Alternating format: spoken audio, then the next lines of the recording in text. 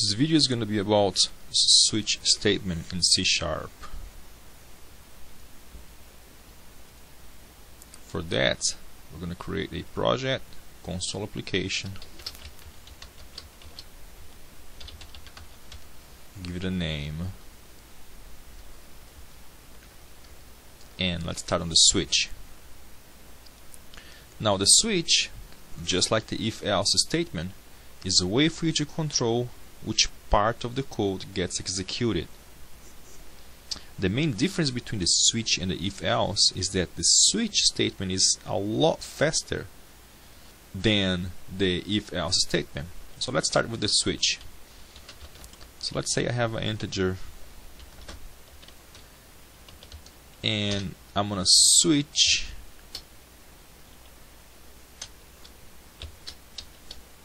my integer whenever my integer is equals 10. I want to do something.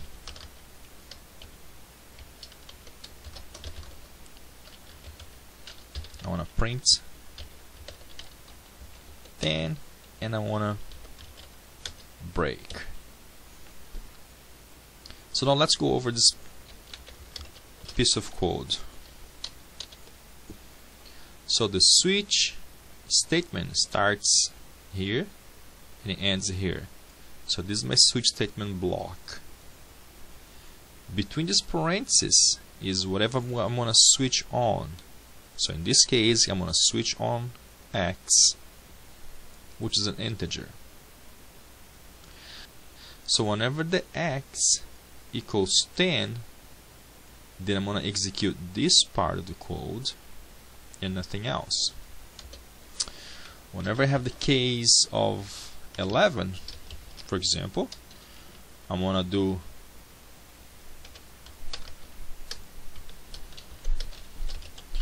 print 11,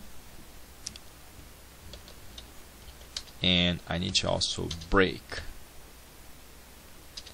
So the break is the end of this block.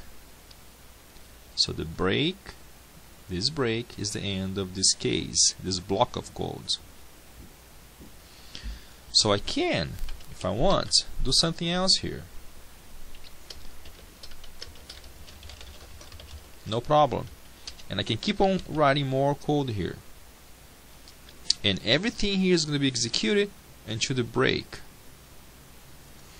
I can also have case 0. On the case 0, I'm just going to print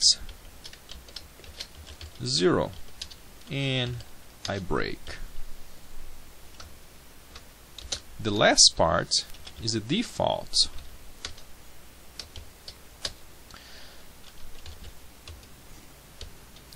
Now the default has no value here, and the reason is because the default is everything else.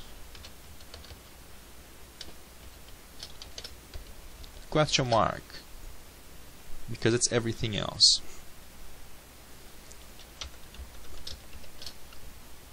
So let's review this code. We know that int equals 10, and I'm going to switch on integer. And whenever the integer equals 10, I execute this part of the code. When the integer equals 11, this part will be executed, and so on.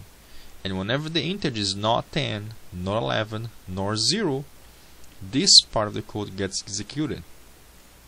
So let's test this. So I got 10 and something else. So everything here got executed. Now the reason why the switch statement is a lot faster than if-else is because whenever it's testing here, it goes directly to the case that you want. It will not test every single one of them. If you have here, for example, if x equals 0, it will not come here and test it. It will come straight here. So because of that, even if you have a lot of cases, it will not test every single case. It's going to go directly to that code. Because of that, it's always better to use switch statement than to use if-else. Now there might be a case where you must use the if-else statement. You cannot use switch. For those cases, so be it, use the if-else. But if there's a case where you can use the switch, then use the switch. Switch is always faster and always preferred than the if-else statement. So let's try, only for fun, to write 100 here on your X. So if you write 100, then you're gonna end up here, because 100 is not an option. It's not on any of our cases. We run, we get question mark, and that's all.